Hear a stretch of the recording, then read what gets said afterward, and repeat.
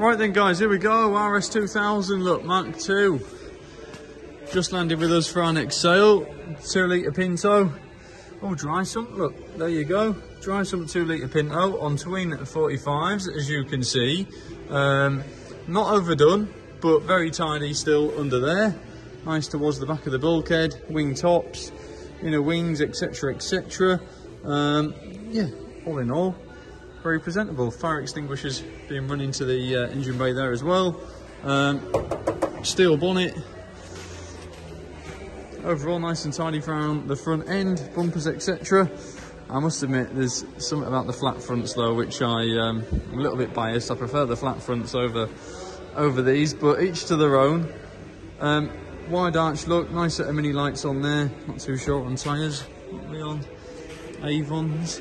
Perspex, front and rear with sliders, full safety devices cage, bucket seats and harnesses, which I believe are out of date, but to be fair, for track days and things, I don't think you need them in date, but anyway, I could be wrong. Obviously alley door cards and bits and pieces, your co-driver, passenger footrest there, look, nice and tidy on the dashboard, deep dish steering wheel. I think he said Quay 5 speed. We've got a print out here I'll go through in a minute. I think it was a Quay 5 speed straight cut box in there. Usual nice layout of fuses and isolator, etc. All in there. Fans on a switch. We've got chapter reverse here, but there you go. I'll hover over. These are the vendor's words there. Gas racing suspension, look, Monte Carlo, World Cup cross member.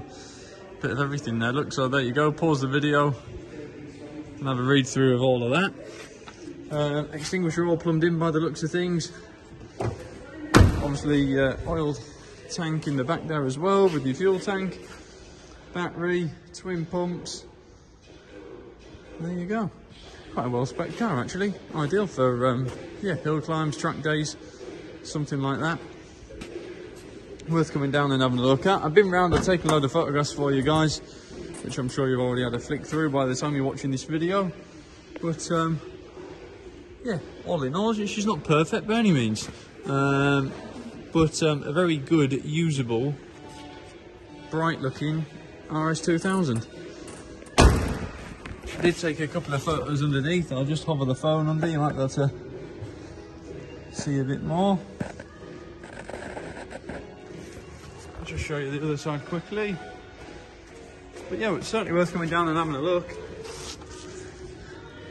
and seeing what you think. Paperwork wise, it's all in the office with the girls, so when you're down here, be sure just to nip and see them and they can show you what we've got for it. But there you go. Please do pop down, have a little look and see what you think. But quite a well spec car.